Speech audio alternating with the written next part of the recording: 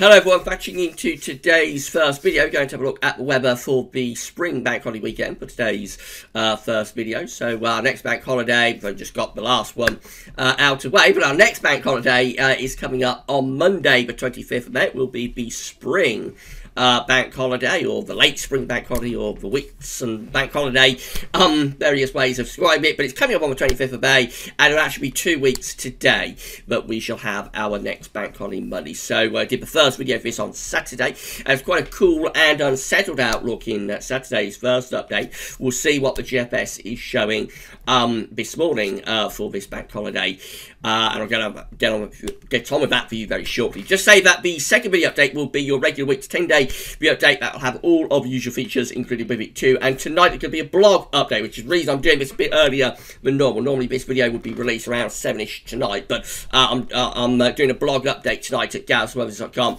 and we're going to look at the ECMWS seasonal model. So that should be quite an interesting read. That will be a written blog update on the website for you this evening.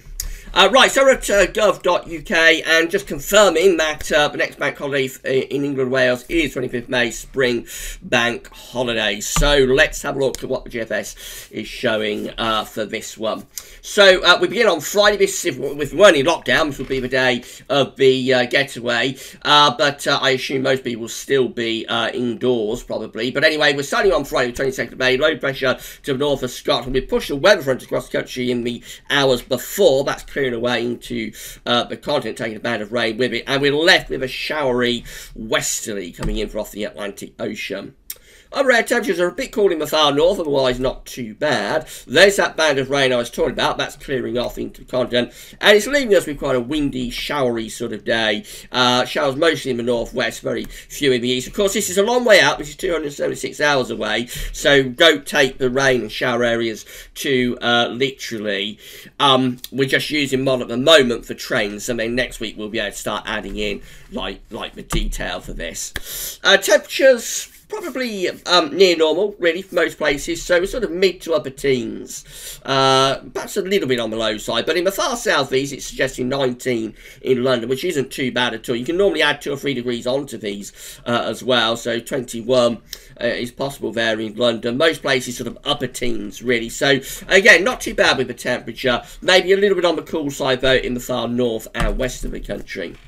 Moving through to Saturday, 23rd of May, so it's the first day of the extended bank holiday weekend. Then a ridge of high pressure is building in from off the Atlantic, so we're beginning to settle things down a little bit. At the same time, the upper air temperatures are lowering, though. They're easing down, and it is turning a little bit on the cool side, actually, in northern and western parts of the country. As the ridge builds in, obviously, there's a lot of dry weather associated with that, some showery rain in the north and the west, but most places looking dry. And the temperature for Saturday, 23rd of May, again, about average. It's suggesting sort of mid-teens for most places, so if you add a couple of degrees on, that gets you to the upper teens. In the far southeast, it's going for around 20, 19, 20 in London, so again, add a couple of degrees on, that gets you around 21, 22. Not too bad at all with the temperature for England and Wales. Again, it's a little bit on the cool side, though, for Scotland and for Northern Ireland.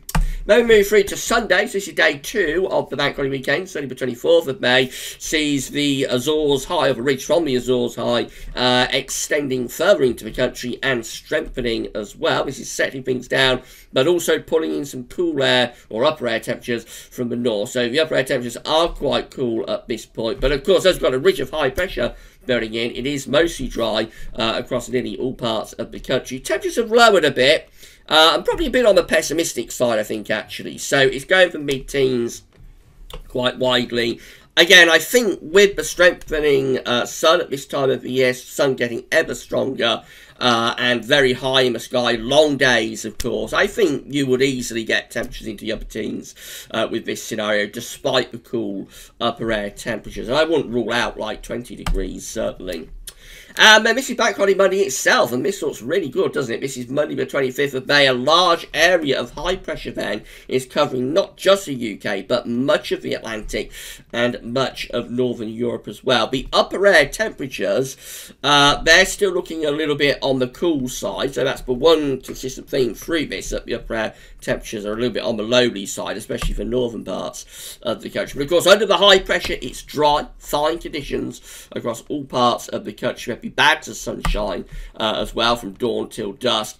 And so the temperatures remain rather on the cool side and probably on the pessimistic side. Again, we're only talking about mid-teens in most places, although we have got some parts of northwest England, North Wales kind of popping up to upper teens. But really, those temperatures look a little bit low to me, given the scenario. So, given the high pressure that's sitting not just over the UK, but much of the Atlantic and much of Western Europe, I think you could lift temperatures with that to 20 degrees, despite the coolish upper air temperatures. I think with the sun sort of beating down from dawn till dusk, and very strong sun as well, I think you could lift the temperature there to around 20 degrees quite easily, maybe even a little bit higher. So this is a much better update, though. I mean, all of that is like exact detail, and we firm on the detail next week anyway.